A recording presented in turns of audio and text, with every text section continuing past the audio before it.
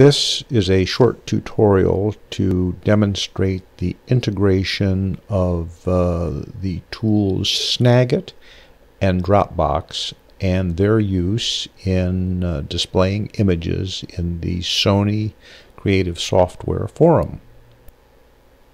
Obviously, both the software tools of Snagit and Dropbox must be installed on your computer. While we have our Windows application open, we merely press the print screen key, which enables Snagit. Then we select the area in which we want to capture the screen print, and then that automatically moves us over to the Snagit editor. In the Snagit editor, we can put all sorts of various arrows and selection boxes, balloons, and what have you like that into the screen capture. You can go wild on this if you wish.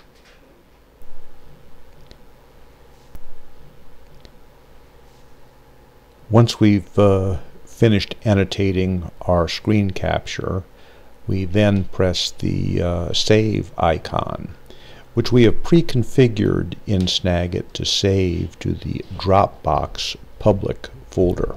We give the screen capture a recognizable name.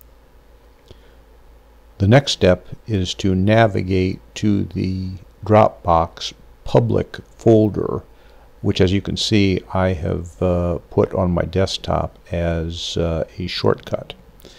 In the Dropbox public folder, we right-click on the icon and do a copy public link, which puts the public link of the Dropbox file onto our clipboard.